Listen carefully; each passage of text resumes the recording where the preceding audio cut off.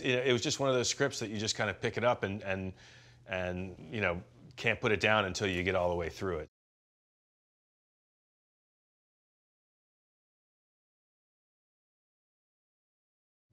I think it starts in a way where it's not personal.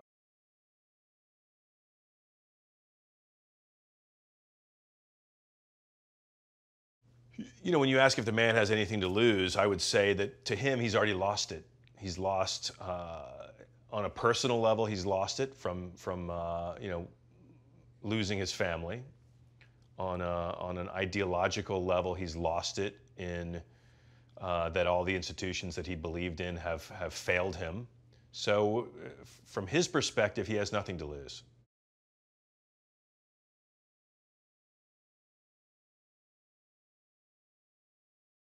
Yeah, Rachel's going through a tough time herself.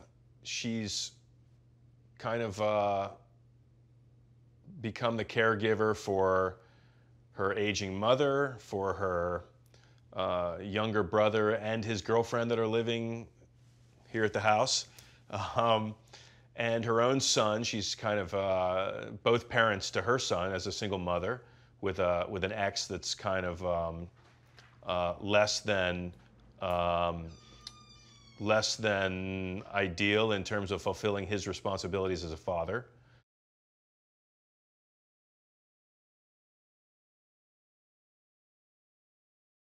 I had no idea what to expect working with Russell. All that I found from the very beginning was someone who was incredibly intelligent, very engaged, and just wanted to make the movie as good as it could be. Kind of going through every word of the script and making sure that it felt authentic, authentic to the material. And he has amazing ideas, and I don't think I've ever worked with anyone who is as acutely aware of what every single person on set is either doing or is supposed to be doing. He really is great at talking to anyone and everyone on set and helping them really be the best at their job that they can be.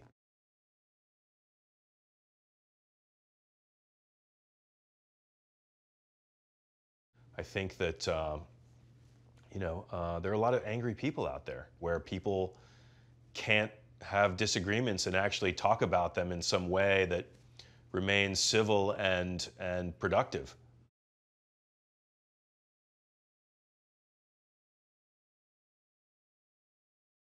The rage that's out there in the world these days.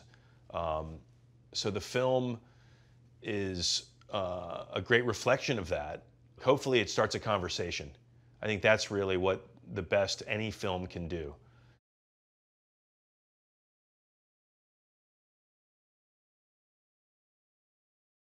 I told him uh, when Russell and I first met, I told him that I always pictured this character of his as the shark in Jaws, where he shows up, he does some things that are very memorable, and then he's gone, and you don't know when you're going to see him again.